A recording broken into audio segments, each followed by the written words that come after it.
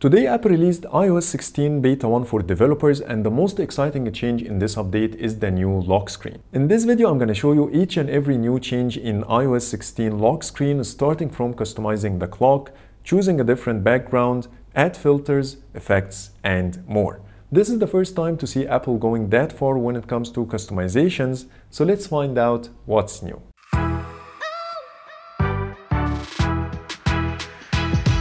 So here's iOS 16 lock screen. It has tons of new features, customizations, and visual changes. And the first thing is the new Face ID animation. As you see here, when I lock the device and then try to unlock it, the Face ID padlock icon will animate and then fades away. And then you can swipe up to unlock the phone. Change number 2 is definitely the number of customizations you can do now on the lock screen. To access the customization mode, just tap and hold on the lock screen like this, and this is the screen you will get. You can create multiple lock screens, so let's start by creating a new one to show you what's new.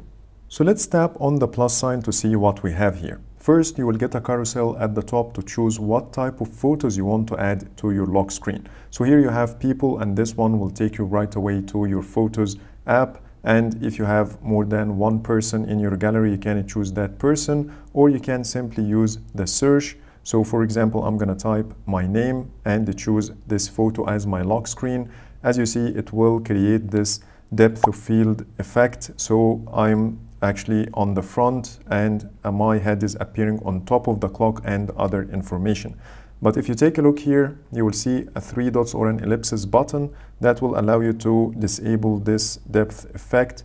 And by this, the information is now showing on the front. So I will enable it back again. And also there is something called disable or enable perspective zoom, which is something I'm going to talk about later.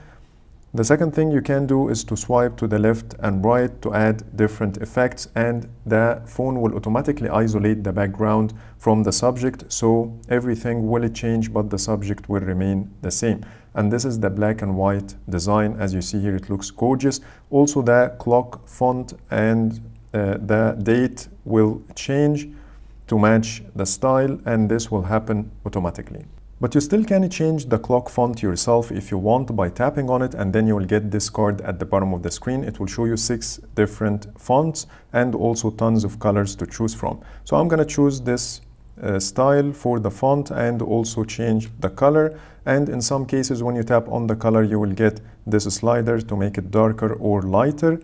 And at the end of the list, you will get this custom color button. Tapping on it will give you more than one option. Here you have the grid, in addition to adjusting the opacity. Here you have a spectrum, and finally you can add or put the RGB numbers yourself if you have a custom color. On top of this, you can tap the globe sign at the top left corner and you will get 3 options here. The first one is Arabic, which is the default.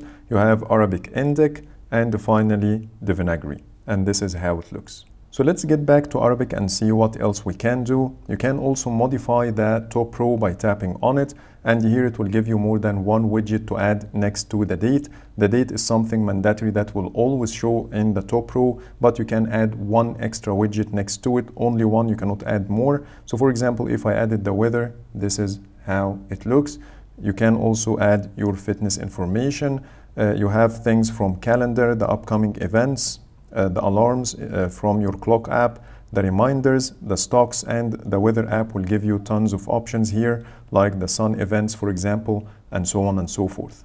The third row will also allow you to add more widgets to your lock screen, but they have a different style, they have bigger size and show more information.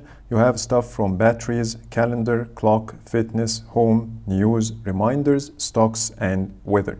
So let's start with the weather, and here you have the air quality, the weather conditions, moon events, rain, sun events, temperature, UV index, and finally the wind. Let's take a look here at stocks. You have only 2 options here. Next you have reminders, it will only give you 1 widget, and next you have news. Then you have home, and here you have things like indoor climate, another one for climate but smaller. Here you have lights and the switches, security, and another one for security but smaller, and home summary. Then we have fitness, and you will get only one option for now. Then we have the clock. You have the option to add a different city or the time for a different city and multiple cities. If you choose the world clock, here you have the next alarm, another analog clock for a city as well. And this is a digital one, but it has a smaller design. Then we have calendar. Here you can add your upcoming events and also today's date. Next we have the batteries, and for now I have the Apple Watch battery widget, so I can start by adding this one to the lock screen. And as you see here, once added, it will automatically position the widget, and then you have a minus sign if you want to remove it. Let's add on top of this another one, like for example the weather, and I'm going to also add my fitness information. And that's pretty much it, and this is how my lock screen looks now. You can definitely reposition the image to avoid any distractions, like in this case. So I'm gonna make it bigger and then move it down, and by this the information will be clear. And we have even more. As I mentioned before, when you swipe left or right, you can change the filter, and the name of the filter will be written here at the bottom. The first one is new natural, the second one is studio, you have black and white, and finally color backdrop. In the other filters, when you tap on the ellipsis button, you will get even more customization options. So in the case of the color backdrop, you can change the color of the backdrop. You have here plenty of options and a slider to make the color lighter or darker, like this, for example. When it comes to the black and white, you have the option to choose between high key or low key. And also the same thing for the studio, you have high key and low key. Lastly, if you want to change the image, you have a quick shortcut here at the bottom left corner that will take you back to the Photos app, so you can change the image if you want. Once you are happy with the changes, you can tap on Done at the top right corner, and then it will be saved in your lock screen gallery. As you see here, once I'm done with the customizations, a new focus button appeared on top of all the lock screens I have. Tapping on it will allow you to link this lock screen to a specific focus mode. So I'm going to link this one to personal and then dismiss the card. Once I activate this lock screen and then unlock the device, you will see here the personal focus mode has been activated automatically. You can also choose which lock screen to link to your focus mode by going to settings and then focus.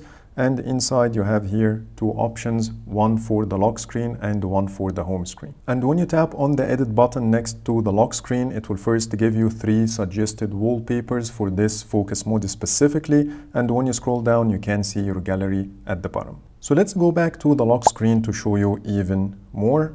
I can either customize the one I already have, or I can simply create a new one. So let's try to create a new one. The second option I have in the carousel is called Photos, which is exactly the same thing I showed you, but instead of choosing people, you can choose a specific photo. Here we have something called Photo Shuffle. And in this case, you can select multiple photos and the phone will switch between them. So you can tap and hold and then choose Select, and then scroll down, choose another one, and here is another one, and so on. And when you tap on Add, it will shuffle the photos for you, and you have here a button called Tap to Shuffle, so you can see how the shuffle will take place. So you can see the style on each photo before deciding which one to choose. And in this case, you will see a new button at the bottom left corner. Tapping on it will show you the selected photos in the previous step. You can then tap on Select to remove any of them if you want, or you can simply add new photos by tapping on Add Photos here at the bottom left corner, and it will open the Photos app again. In the Photos Shuffle option, tapping on the ellipsis will give you a new menu item here called Shuffle Frequency, and here you can choose to change it daily, hourly, on wake, or on tap. So if you choose on tap, every time you tap your lock screen, it will keep switching between the photos. So let's move on to the next option, which is called Emoji, and here you can create a wallpaper from the emojis. You can choose up to 6 emojis. So here's the emoji keyboard. So let's try to add 6 different emojis here, like this. So these are 6 emojis, and as you see, the wallpaper has a mix between the 6 emojis. Tapping on the ellipsis button will allow you to change the background color. Here you have some predefined colors, or you can also choose one from the palette or create one yourself. So I'm gonna choose a different color, maybe this one. And then you can also change the style. This one is called small grid. You can make it medium grid, large grid. We have here rings, and finally spiral. And at any time you can change the set of emojis by tapping on the emoji button here at the bottom left corner and delete or modify whatever you want, and you will see live changes here on the lock screen. Let's tap on cancel to see the next option, which is weather, and this one will simply animate your lock screen based on the weather conditions. So if there is rain, wind, or anything like that, your lock screen will animate, similar to the weather app. The next option we have is called astronomy, and here we have multiple options. The first one is Earth, which will show you the globe. Swiping left will take you to Earth detail, and this one will request access to your location when you activate it for the first time, because it will focus on the area where are you located. Next we have moon detail, and finally the solar system. As you see here in this category, we don't have any customization options for the background itself like we have seen in the other categories. But what I like here is the new animation you get when you choose the moon or earth wallpapers. So for example, I'm going to choose this one, tap on done, then I will unlock the device. Now it's showing the globe in night mode because this is the current time in my location, which is night. Also, when you get back to the lock screen, it will now match the home screen, and you will also see this nice zoom out effect when you unlock the phone. So let me show you this one more time. So this is how it looks. Last but not least, the last option we have is called color, and as the name suggests, you will get a set of colors to choose from, but you will also get this nice gradient at the top with each color you choose. So as you see here, this area will always be in a different color, and then you can use the slider to change the intensity. So these are all the manual options you get to customize the look of your lock screen, but there is even more. The phone will automatically create some wallpapers for you, including the widgets with their own styles as well. So here you have some widgets already added to the lock screen, so you don't need to do anything. So if you want to save time, you can choose from these ones. They are also categorized under weather and astronomy, emoji, collection, and finally color. But you still can customize the automatically created ones if you want, like this one for example. You can change the wallpaper. You have some options here to enable or disable, and that's pretty much it. You can also add extra widgets, and this is how it looks. Apple also announced a new feature called Live Activities, which will show you live updates on your lock screen from websites and third-party apps. Like for example, Uber ride updates and also the game scores on your lock screen. But unfortunately, the feature is not yet active on my device, so I'm not going to be able to show it on camera. But this is what Apple showed us in the keynote, and I'm really excited to see this feature in action. The last thing I'm going to cover in this video is how the notifications appear now on the lock screen. So here is a message I received from the Messages app, and as you see, it shows at the bottom. If I want to hide this message, I can simply swipe down, and it will show me how many new notifications I have. It will not show all the notifications in your notification center, but it will only show the number of new notifications that you didn't see yet.